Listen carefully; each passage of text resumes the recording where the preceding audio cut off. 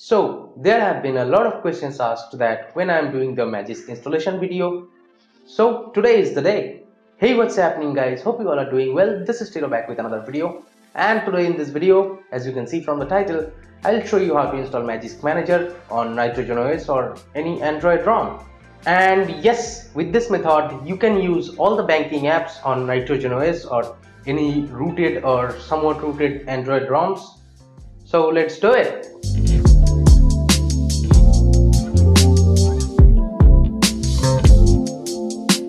So first of all, you need to go to this XDA thread from the description box below and you need to download these three files, which are latest Magisk zip file, Magisk uninstaller zip file if you want to uninstall Magisk later, and Magisk Manager APK file.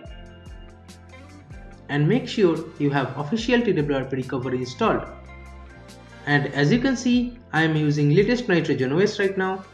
So totally stock Nitrogen OS 15 February 2018 build with stock kernel and running with micro G apps.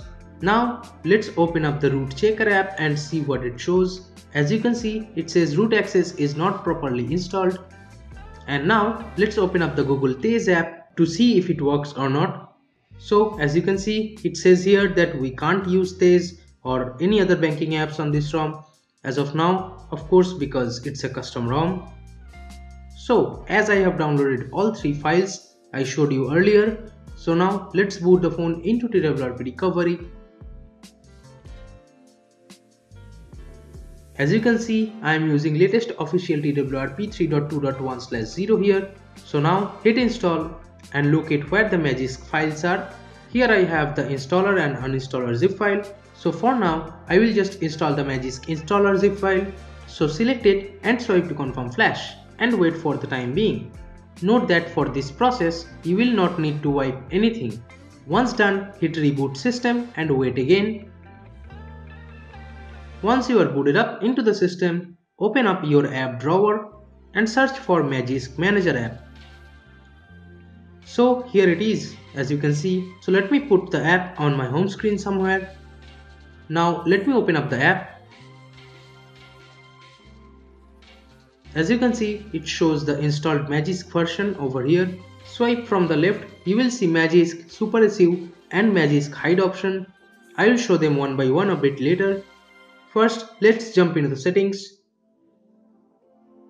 You can enable dark theme if you want to, and you can change super user access and much more stuff like that. Have a look if you need to. So here is the Super SU tab. I have not given Super SU permission to any app yet, that's why it shows no apps here. Now let's jump into Magisk hide. So here let's search for Tez. From here you can select any app on which you do not want to allow or even show them that you have root access. Select it and done. Now let's go back and let me open up the root checker app again. Tap on verify root and hit grant when you see a super user request. As you can see, now it says congratulations, we have root access. So now let's go back and open up Tez and let's try to register it again. And as you can see, it says you are safe with Tez, choose a lock option. So let me do that. And yes, you can see I am inside Tez app and it should work fine now. I don't have balance in my SIM or my bank account. Pretty much I don't need Tez, but yeah, I am showing it to you guys so that you get an idea. Now let me open up Magisk once again and show you guys how it looks like when the Wi-Fi is turned on. I forgot to turn on the Wi-Fi previously.